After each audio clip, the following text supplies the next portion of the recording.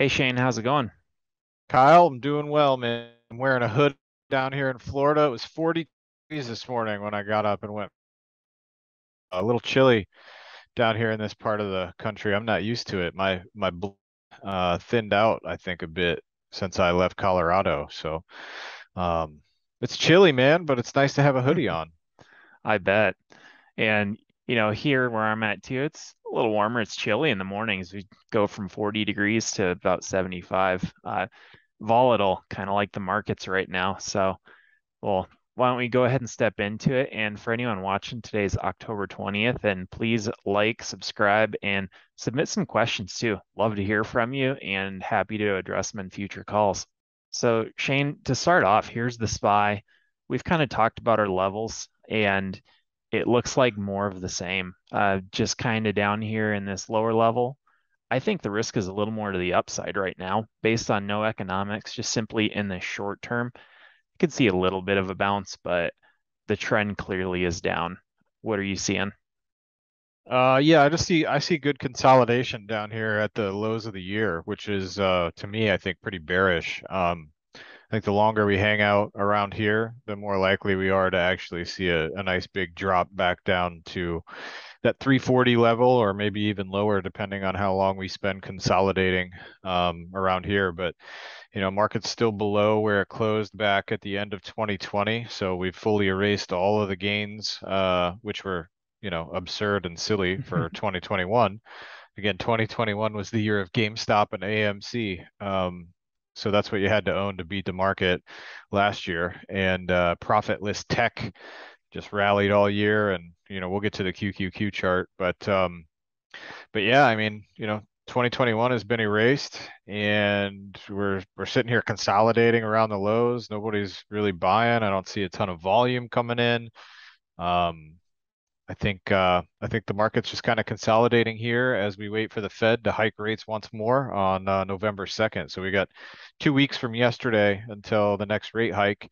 I think the only question is how much they'll hike by, and we'll see when the time comes. But rates are going up.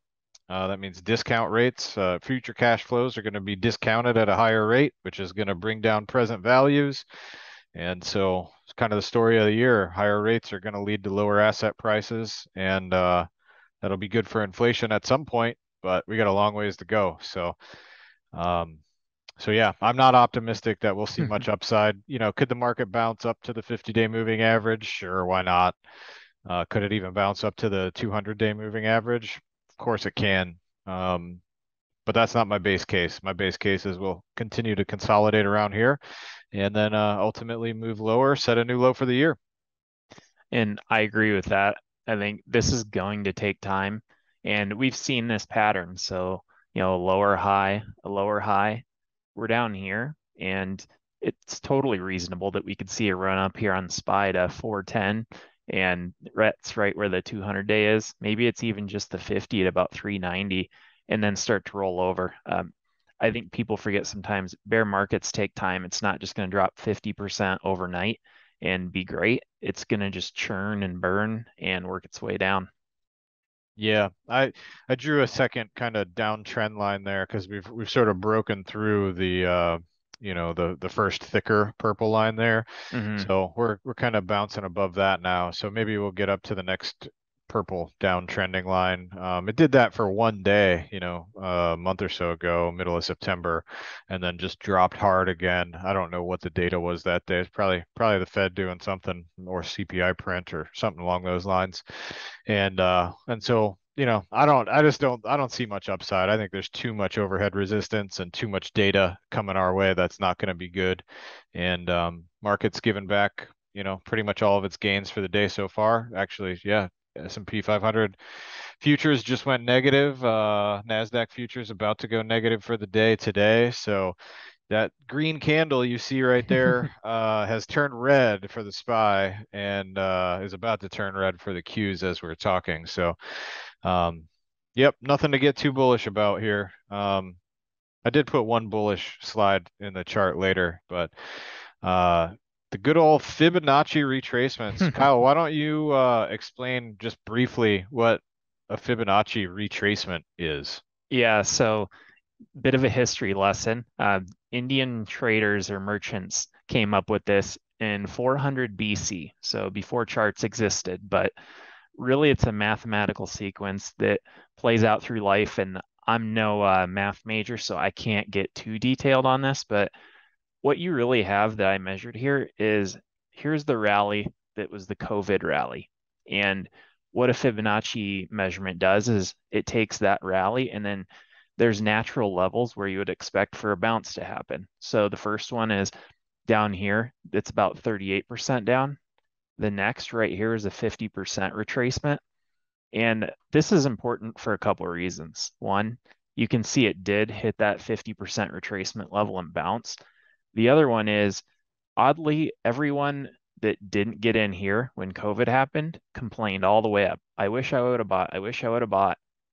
And now you're getting a 50% discount on something you really wanted. And that's a level where you would talk about investors that are all cash right now. You know, having some cash get to work here, not too bad. I mean, if you look at it like a supermarket, it's really 50% off of the price. So not a bad spot. It doesn't mean this is the bottom, but mathematically, not a bad place below to work. And then once you get down into this range below the 60% retracement, that's where people oftentimes look at stocks like Zoom, Peloton, and they say, well, it's down about 80%. What a deal. I'll make all kinds of money. But really, that's the signal at that point. Then it's like, okay, this is not a healthy trend. I should probably look for something else. So I just put this up to illustrate that point is that, we had that big rally and it's natural that it would have about a 50% retracement. Where it goes from here, I don't know, but that's a level where you could put some money to work and it makes sense to do so just based on the math. Yeah, it's only weird if it doesn't work. But I would also add, like, you briefly kind of touched on it, but the Fibonacci it's also called the golden ratio. So for those of you out there who've never heard of this, maybe go Google the golden ratio. There's a couple other names for it in various parts of the world or parts of, I guess, its uses. But I mean the Fibonacci ratios that we're talking about. So from bottom to top is 100% move, right? And then from there you have different percentages of retracement or ratios of retracement. Um, and it goes beyond 100%. There's all types of we could get real deep and spend a whole hour Hmm. talking about this, but what I think is super interesting is like it applies to stock charts in the exact same way that it applies to pine cones, for example, in nature, like how pine cones are constructed and the ratio of, one, I guess I don't even know what pine cones are, what those little things inside of the pine cones are referred to, but the spacing of them, it refers to palm trees, right? And the spacing of the leaves. And so it's the golden ratio. It applies to Leonardo da Vinci artwork even. In So if you snail go, shells, yeah, snail it's just shells are always the one that you'll see. yeah, and so when I play PUBG, the video game PUBG, which I haven't gotten to play very often lately because I just been too busy. Haven't played much video games these days, but my name on PUBG is Mr. Fibonacci. So if anybody out there plays PUBG and you want to look me up, you can find me as Mr. Fibonacci. So yeah, pretty interesting trading tool and pretty perfect tag of the 50% retracement here that you're pointing out. So good Hmm. call. And then the next one here, NASDAQ, nothing new. So we talked about this last time. We've just been in this downward trending channel and could certainly see a break above it. Wouldn't surprise me one bit, but clearly still going down. Nothing exciting on this one.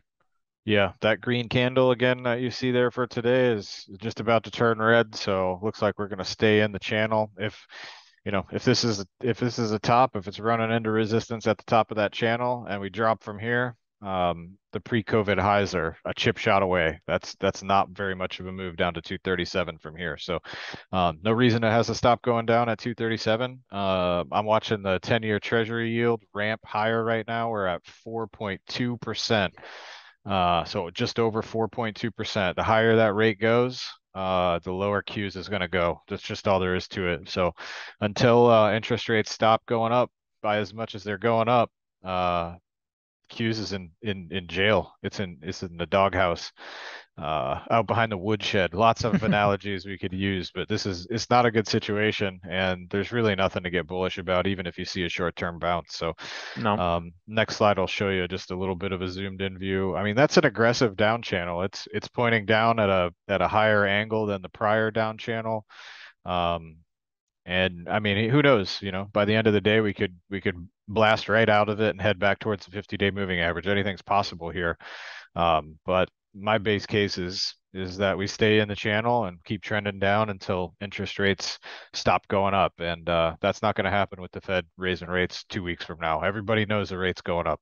Yep. So And we've seen whenever the Fed has had their meetings lately or a CPI print, the market has just gotten clobbered.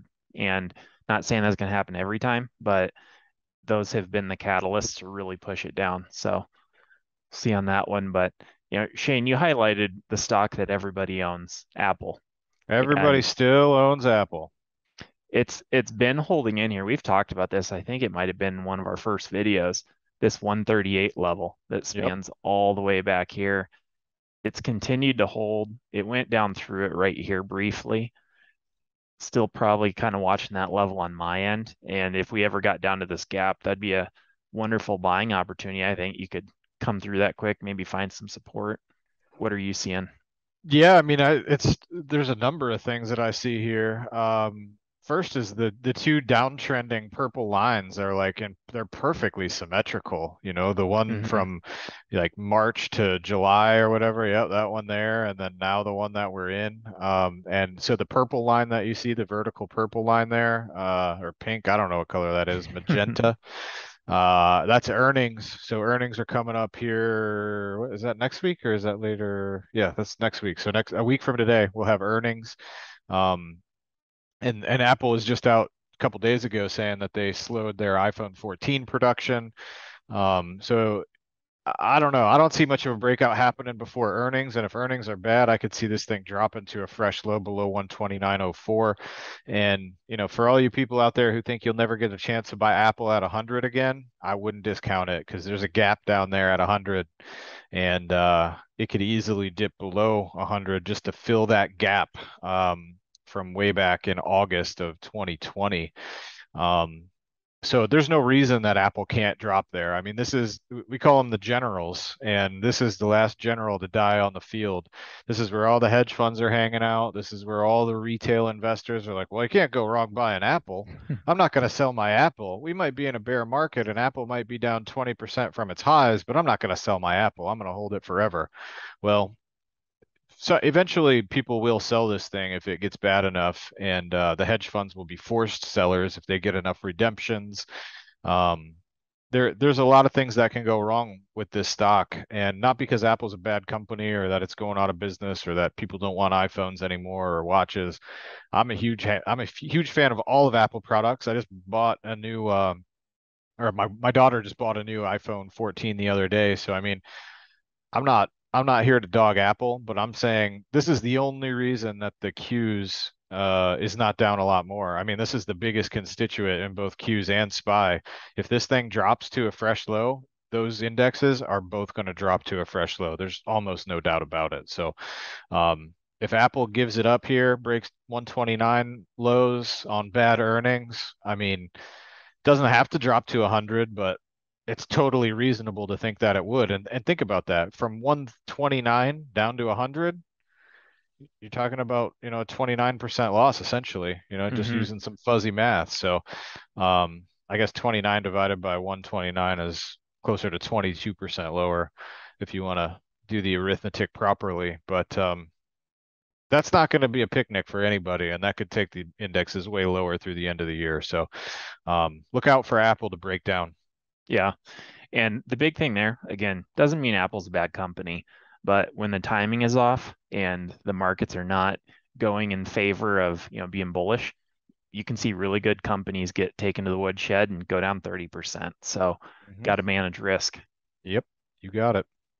And then Tesla, this thing has just been in this, I don't know what that is, a giant pennant formation, but I would say it's more of just purely a bearish trend. We're back down at the bottom here. Yeah, we could go below that. I think it's going to take some real momentum to get there. Odds are we just keep kind of bouncing around in this channel and then working our way lower. What are your thoughts, Shane? Well, my thoughts are that Elon Musk is a lying sack of crap. Um, and this stock deserves to be much, much lower than where it is. They released earnings last night. In one breath, they said they missed their deliveries and lowered their deliveries for the full year. In the next breath, they said they expected to grow by 50% a year for the rest of the, for I don't know, for the foreseeable future, essentially. Elon Musk basically said all the craziest things you could imagine someone saying who really wants the stock to go up because he needs to sell some of this stock in order to pay for his Twitter transaction that he was forced into completing. So I'm looking actually for some notes. Oh, he said Tesla's board has been kicking around the idea of repurchasing shares. It's likely that the company will pursue a meaningful buyback. He floated the idea of a buyback of around 5 billion to 10 billion in 2023. Now, why in the world would, you know, well, let me back up. Meanwhile, he's the largest shareholder of Tesla and he's sold more than 15 billion of stock so far this year. So why would he be talking about buying shares back, the company buying shares back while he's personally selling billions of dollars? I'll tell you why. Because he needs to sell them to someone, and there's not very many people with 5 to 10 billion dollars to buy those shares from him that he knows are going to probably go down. So it's all smoke and mirrors, if you ask me. The company said they expect to sell every car that we can make for as far into the future as we can see. So if that's the case, why would you buy back shares versus investing more in capacity to produce cars?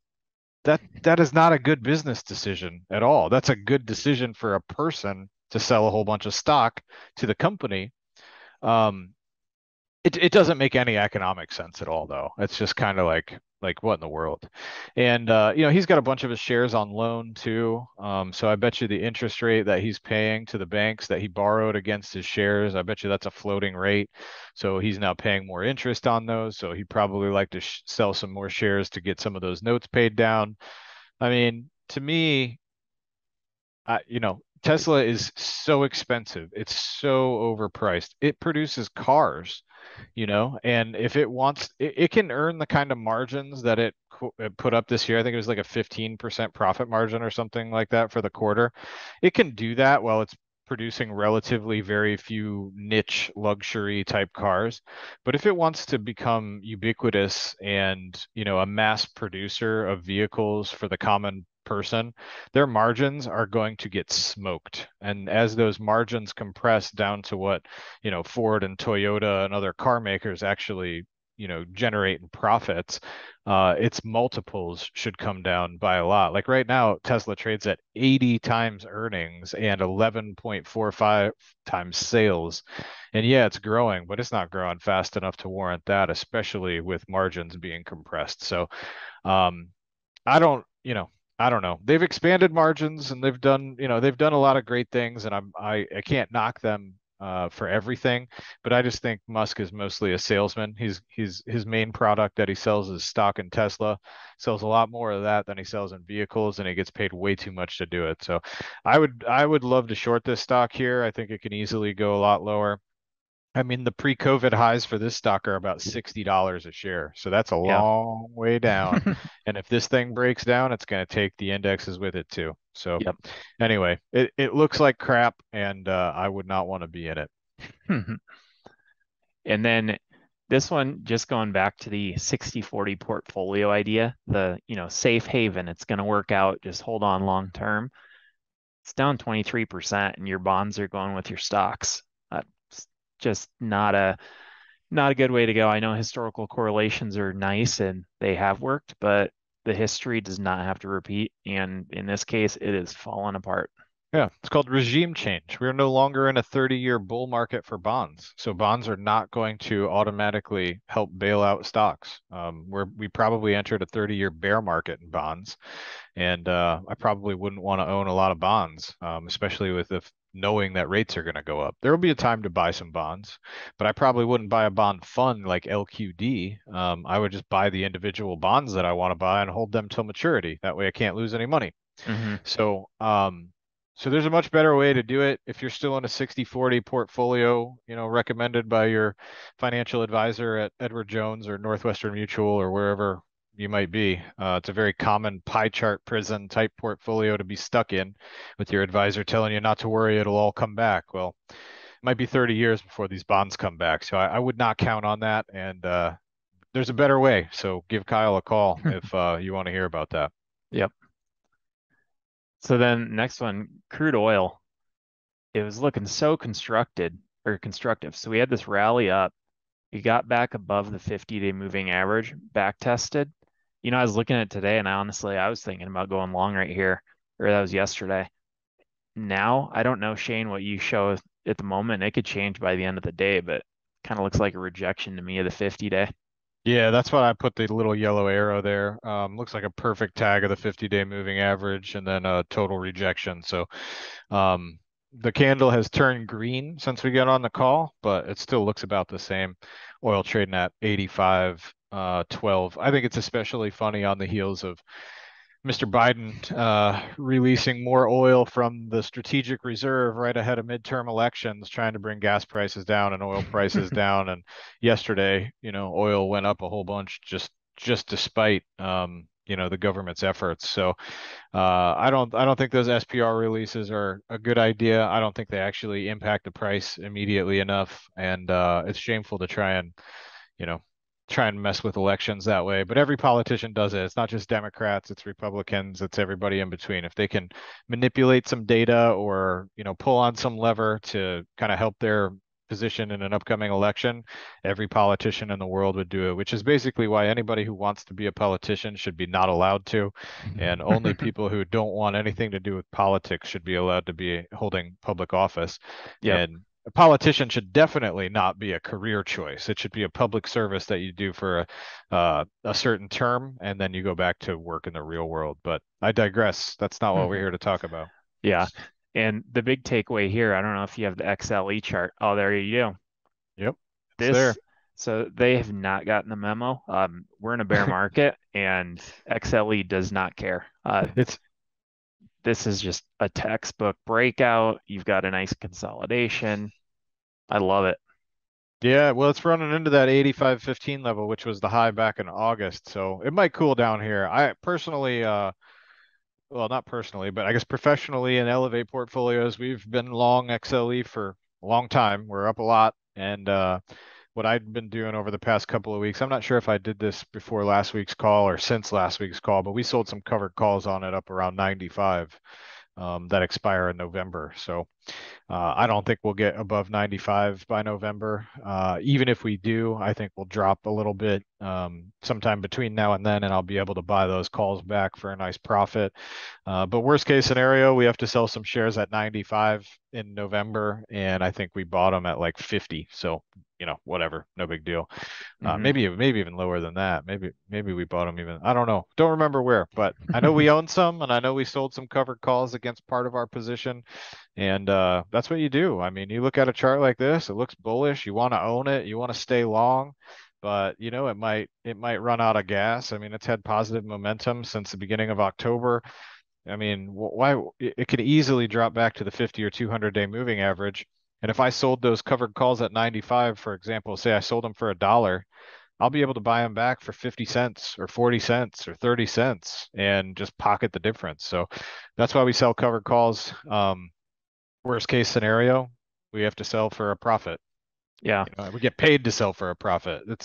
If you don't know how to sell covered calls, again, call Kyle. We'll go through it. We do that for clients, and we're, we're pretty good at it. We don't normally get forced to sell our shares. Normally, very high percentage of the time, we just buy the calls back for a profit, and we never actually get forced to sell. Occasionally, we are forced to sell. But we always, if we're forced to sell, it's always for a profit. So Yep. covered calls are like our bread and butter. And the big thing here, just at the end of the day, simply if you're new to investing, sometimes the easiest thing you got to do is look at a chart, and if it's going higher and you want your account to go higher, you buy that stock. So classic example right here. Yep. So Bitcoin, and I know crypto, we could talk about all the coins. Right now, there's just not a whole lot of reason to, I think. You're not seeing a bunch of bullish movement. Here we are, we talked about this before. You had this tag of the, 50-day and the downtrend resistance line. That That was the also first happened that here. was the first breakout of that downtrend resistance though since November of last year. So that was the first time we traded above that purple line in almost a year. And since then, we've stayed above it. So it came back and back tested, if you want to call it that. It rode that purple line down a little, even dropped below, on that big wick there for one day, but then jumped right back above it. So we're above the downtrend line now. Still below the 50-day moving average, still not bullish on this yet. But I'm constructive that it is consolidating. And again, as long as it holds above the 17.5 area and just consolidates for a little bit, the longer it does that, the longer it kind of stays flat, but above 17.5, the more likely I think we will see, a big jump. One day we'll all wake up in the morning and Bitcoin will be up 15 or 20%, Yep. and we'll be off to the races. So, I think you can buy it here if if you're getting antsy and you don't want to wait any longer. I think you can buy it here. A partial position, a 10% position, 10% of your target, maybe even 25% of your target position size here, and then put your stop at around 17,500, and then see what happens. But anything can happen, especially in Bitcoin crypto world. But this is the most constructive I've been for a while. So one that I think you can keep on the watch list, and for the first time in a while, it might go your way. Yeah, and the big thing here, you kind of mentioned it, but a blind squirrel can be profitable in the markets if you manage the positions appropriately. So this is one where, hey, it's down here, you don't really have high conviction. Start buying pieces of it. If you're wrong, you don't lose a whole lot and it keeps that risk small. And then once it confirms goes higher, gives you another opportunity, then you can get aggressive and get in. If you did that Mhm. on every stock or investment out there, you'd probably do pretty well. Yeah. Yep. So and then here is just again our most bullish chart we know of. This is the 10-year treasury. This is not good for anything other than No. combating inflation, I guess. Yep. But man, that is if this was a penny stock, I'd be, trying to short it up here, but this is a very different animal. So you certainly wouldn't want to try and time it like that. But Yeah. And it's going higher as we speak. We're at 4.209 now, and the Nasdaq is down 20 basis points for the day. S&P 500 futures are down 0.5% for the day. Dollar is still down slightly, but rallying off the lows. And dude, it's a disaster for all other asset prices that the 10-year is this high and the dollar is going to go higher with it. And it's going to go even higher 2 weeks from now when the Fed raises rates again. So look out below on everything else. If I yep, could just go buy this chart, I would buy this chart, it'd be great, but it doesn't work that way. nope.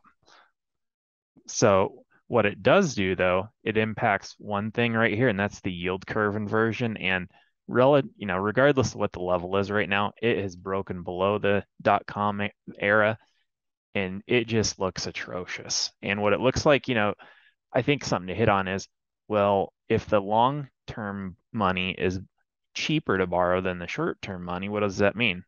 Well, it means nobody wants to borrow long term. No, people aren't investing. Those are things that spill over into the economy. And as you can see, you get a dip, recession. You get a dip, recession.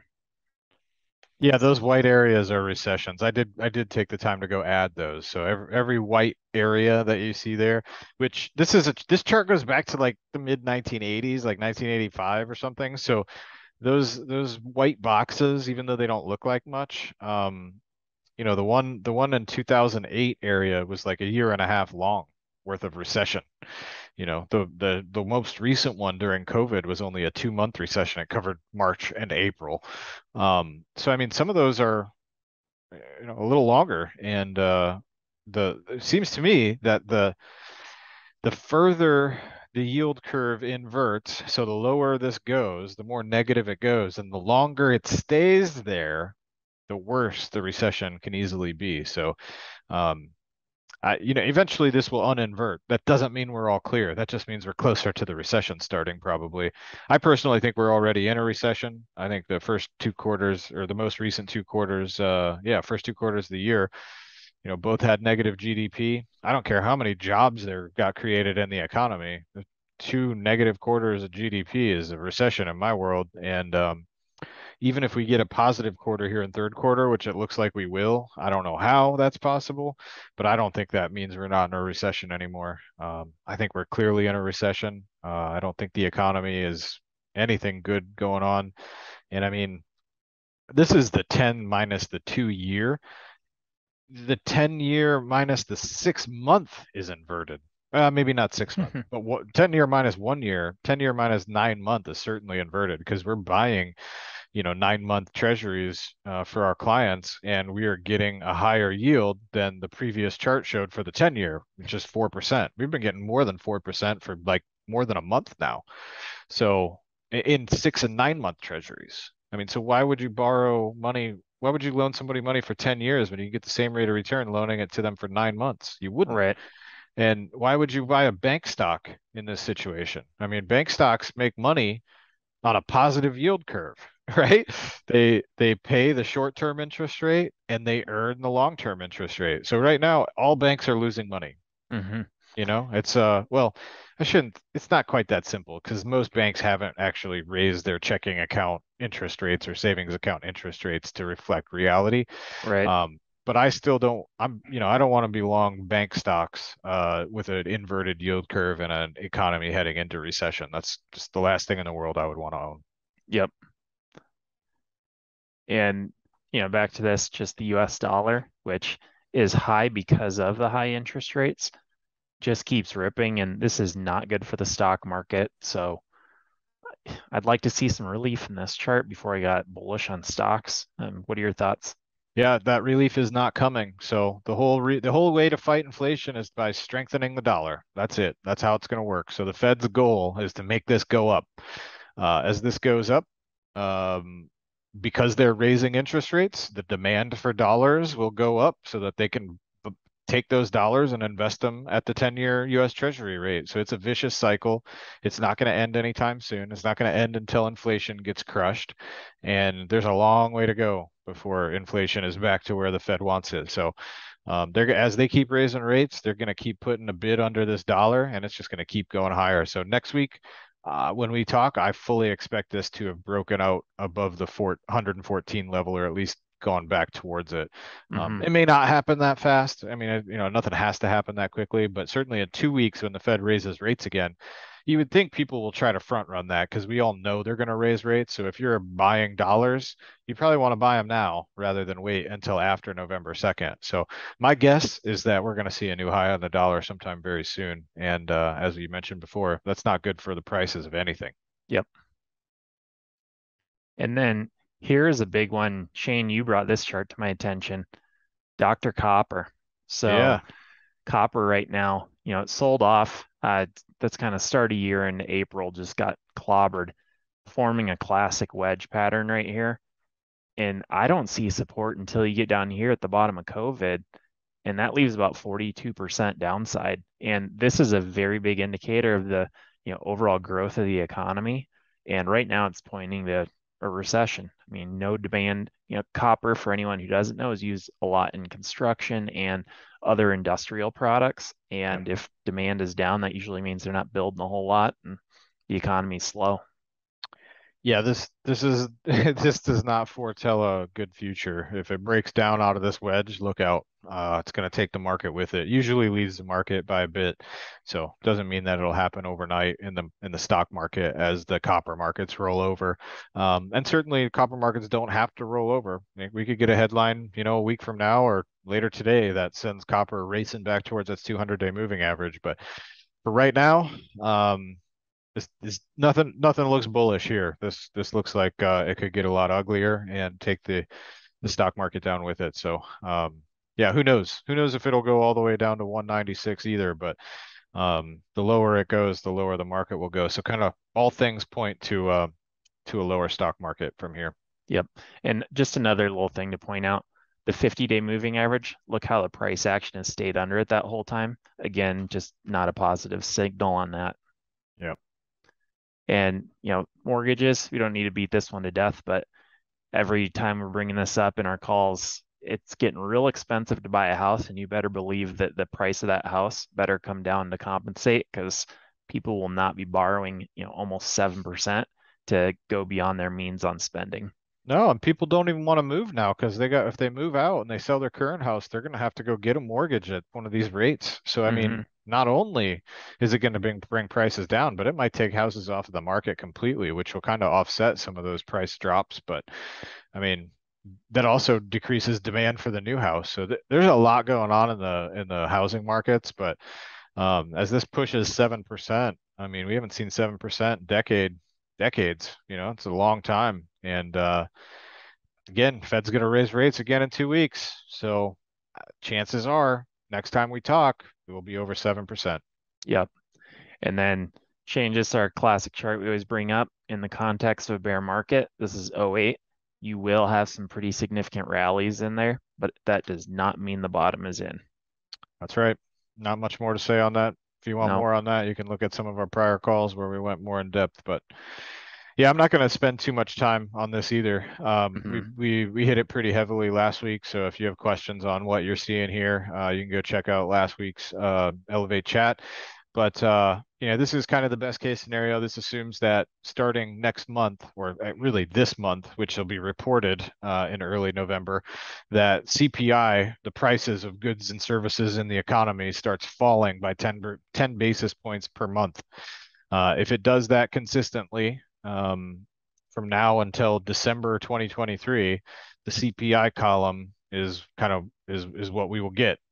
And ultimately, the two big takeaways is that in this situation, the earliest time that we expect, or that I expect, I won't speak for you, Kyle, the earliest point at which I expect the real Fed funds rate to go positive, meaning that interest rates are higher than inflation, would be February of 2023. That's when the Fed could stop hiking interest rates like they're going to do in 2 weeks. That's pretty much the best case scenario that I can see. The big problem with this best case scenario is that the Fed doesn't want CPI to actually fall on a year over year basis. They may want it to fall on a month over month basis, but their goal is 2% annual inflation, not negative inflation, because if prices don't consistently rise by a small amount in the economy, people are incentivized to not spend or disincentivized from spending because that TV will cost less next month and the car will cost less next month and the house might cost less next month. So the spending kind of stops. Yep. So we don't want to see a year over year CPI negative number, but I think all of us would like to see prices come down a little bit on a month over month basis, at least for a little while, to stop the Fed from raising rates and to kind of slow prices from their meteoric rise that we've seen. So Yep. anyway, February is the earliest data which I can see that happening, which means the last Fed hike would be in January, and that is the best case scenario. I think it's pretty unlikely that that will happen, um, but we'll see. Yep. And all I'll say on this, just because we expect rates to even out around that time, that doesn't mean that's the timing for the bottom in the market. Just means that then you might have a little better environment for it. So, Shane, I like this one. You brought this up, but when I look at this, it's kind of telling you when everybody's down here, it's panic euphoria. So panic down here. I'd like to buy when there's panic. Everybody always wants to buy when there's euphoria and it doesn't really work out for the retail investor. So we're down here. I guess my takeaway is that if there was a time to put a little money to work, kind of like I was talking about with the Fibonacci levels, yeah, it's probably a relatively good time, uh, but doesn't mean there's a bottom right now. Shane, do you have anything to add to that? No, I mean, it's pretty basic. I think you hit it. The big deal here, though, is that it takes about a year for that return to be positive, or that positive. So it doesn't mean we can't go a little lower first. You might not want to look at the things you buy a month from now, or 6 weeks from now, or 2 weeks from now, but 1 year from now, pretty good odds that the market's going to be higher than where it is today. Doesn't mean it's not going to go a whole lot lower first. So don't put all your cash to work on one thing like this. I mean, we have one bullish chart out of however many slides we got in this deck today. So bullish is not our base case, but there's always reasons to be bullish and there's always reasons to be bearish. So Yep. um, yeah. So we're gonna try and wrap up here quickly, but if you want to just hang out, I'm gonna read this. Maybe pause the video. Oh, you went too fast, man. You went Oh, too fast. Back it up. Back it up. Can you back it up? There you go. there. So if you read this quote, if you got to pause it, fine. But basically what it says is that, people look at stocks and they'll say, "Oh, I'm gonna buy because stocks have gone down in price so much. So stocks must be on sale here." But most people don't have any idea how to value a stock. And most people just want to do nothing and hold on and they think they can take the pain, right? It says yes, they feel pain, but they're hoping that the pain will end without the necessity of doing anything. But the real problem is that they have no concept of value. They're looking at how far prices have declined and have decided that that must be enough. So they go buy a bunch of stuff, which is why you get bear market rallies. Well, Kyle, if you hit the down arrow there, you'll see that this is not a quote from today. This is a quote from March 15th of 2001. No, you went one too Oh, far. So it is very parallel to today. And John Hussman's the man. You should go Google his commentary and subscribe to it. Read it every time it comes out. It's very thorough. And this guy's been at it a long while. Obviously, he had this to say back in 2001. So fast forward 20 years, he's still doing the same thing, and he's probably learned a few things along the way. So in his commentary earlier this week, he posted this, and I thought it was interesting that he said this on March 15th, 01. So go ahead, Kyle. You can do one more. So on March 15th of 2001, the market was already down 25% from its highs. And he was talking about how people have no idea what they're doing, trying to buy this dip because they think things are cheap. Well, things were not cheap. And you can see from there, they got a little rally in the market all the way back up to the 200-day moving average and through the 50 before ultimately the market dropped another 33% in the subsequent months. So when he originally wrote this quote on March 15th of 2001, they weren't even halfway to the bottom. And that's kind of what I feel like today is people look at the stock market and they say, gosh, things are down so much. Tesla's down 50% from its highs. It's got to be a good buy here, right? No, it's not. I mean, it trades at 90 times earnings. We just talked about that earlier. And there's a whole host of other stocks in the market that are just as expensive, if not more so than Tesla, and they're down 60 or 70%. So the market can go a ton lower from here. It has before. We've been in this situation before. And the guys who were managing money back in 2001, when I personally was graduating high school, um, they know these things. And so don't get all excited the next time a bear market rally happens because we ultimately probably have a lot lower to go. If not, things are just crazy expensive right now. There's a reason why you don't see Warren Buffett out there buying entire companies. It's because they're still too expensive despite being down 50% or more. yep. So anyway, there's not a lot of value out there, and this market could easily have much further to fall. Well, Shane, it looks like this is different. So this contradicts that statement. Tell us about this one from the Babylon Bee, or I This guess one's not actually the this one's not the B. Yeah, so there's the B or not the B. That is the question. And not the B is actually real news. It's not satire. So this is real. Mr. Biden did say the economy is strong as hell while eating his ice cream cone.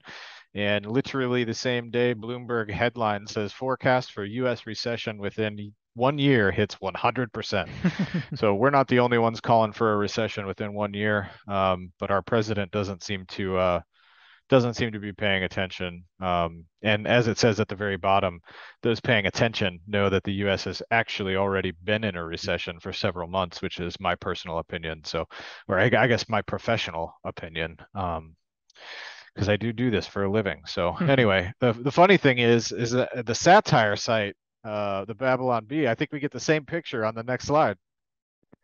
Yep, different iteration of it. So Yeah, so spokesperson for Hell rejects Biden's claim that the U.S. economy is strong as hell. Even as a Christian, I thought that one was pretty funny. So yep. So well, Shane, I think that wraps it up. And, thanks again for taking the time this week. And it's always fun to walk through these slides and kind of see the trend of everything. But still, right now, just try and guide everyone. But it's just, we're in a bear market. So it's going to be volatile. It's trending down and makes for a lot of fun every week in this call. So thanks. my pleasure, dude. Thanks for hosting, and we'll see you next week. Sounds good. You have a good day. See ya.